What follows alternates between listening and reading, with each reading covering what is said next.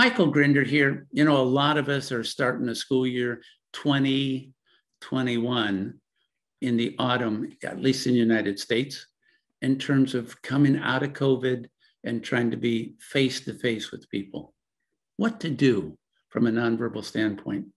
If you want, consider that all jobs, not just teaching, but all jobs are made up of three ingredients: working with your hands, working with ideas, and working with people. Based on the grade level and the subject you teach, you'll have all three of those in teaching. But the big thing coming out of COVID, be people-oriented. Spend a little more time. Prepare yourself before the students arrive so that you can be at the door. Greet them, not just the first week. Greet them at least for the first month. They need to know you see them as human beings. They need to know that their worth in your eyes is not based on how they are as an academic person. They are worthy because they're a human being. Make sure, smile, make sure, greet. Now, when you get to middle school, you can't smile at all of them.